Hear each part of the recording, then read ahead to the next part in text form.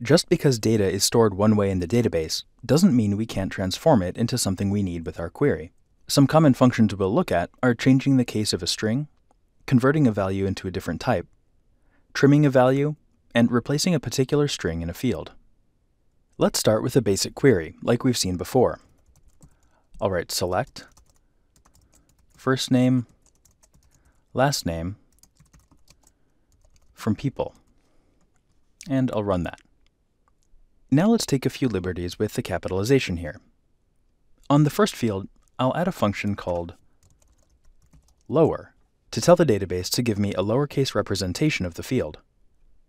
And on the last name, I'll add an upper function, again wrapping the field in parentheses, to transform the text into its uppercase equivalent.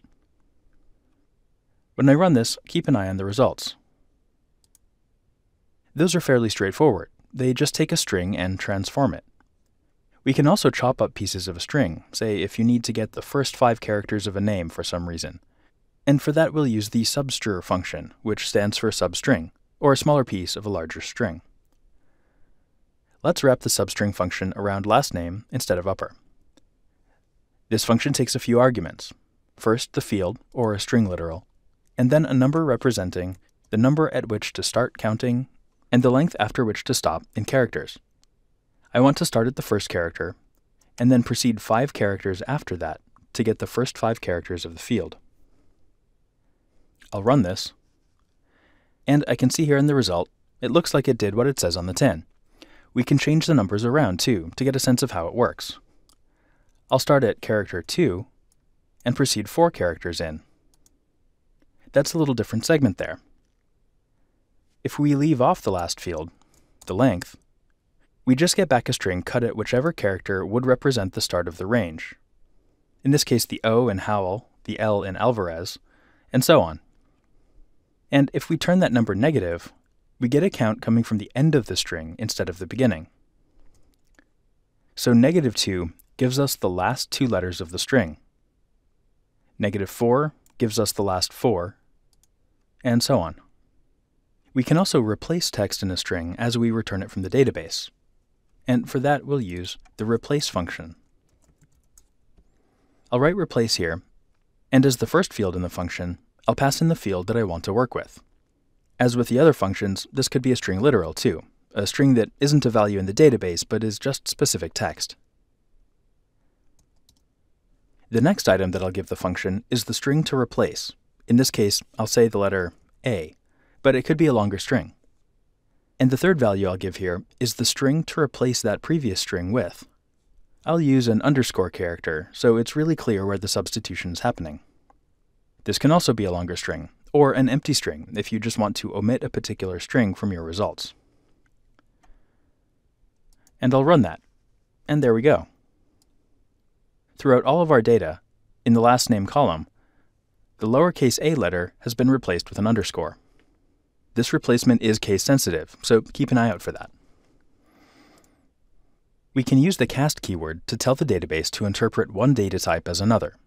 This can be useful if we don't have control over the schema of the database, and we can't make changes to how the data is stored. To use cast, we'd write cast and then put in a field name, say quiz points, and the as keyword, and a data type, say character. This type could be any of the types we saw before, though in some cases the result won't make sense, like casting a date to a Boolean.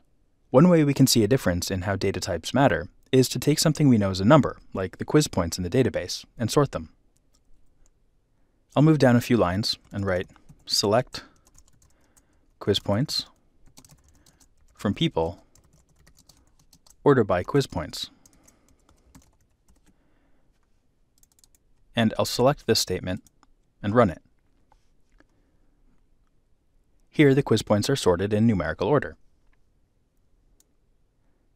That makes sense, 10, 20, all the way up through 100. But if I take this quiz points field and tell the order by clause to treat it as character data, with cast as char, and select it and run it again, I can see that changes how it works. Now it treats the values of the text, sorting them in what would be called an alphanumeric sort. Now the values, as they're sorted, go from 10 to 100, and then to 20, 30, 40, 50, and so on. This is an alphanumeric sort. What's happening here is the system is taking a look at these values character by character. 10 and 100 both start with 1, and then a 0, and then 100 has another 0, so it sorts next. And then along comes 2, which comes after 1, regardless of what's after 1 when sorting as text.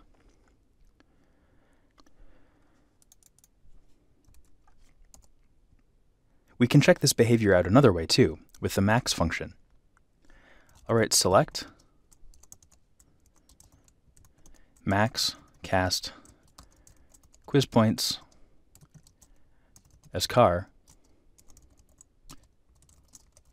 from people.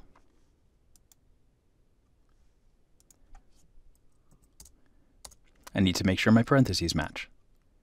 And now the max value that's returned from the quiz points is 90, even though I know the points go up to 100. That's because a text string that starts with 9 will sort with a higher value than one that starts with a 1. So 90 would be considered higher than 100, 1,000, 1,000,000. If I change this to an integer, then I get the result that I expect. If you don't have control over how the data types were set up, you can use cast to treat fields differently, to some degree. Treating data differently than it's stored in the database is something you can do in SQL, or something you or your developers can do later on down the line when you're working with the data in a different program, like a web app or reporting software.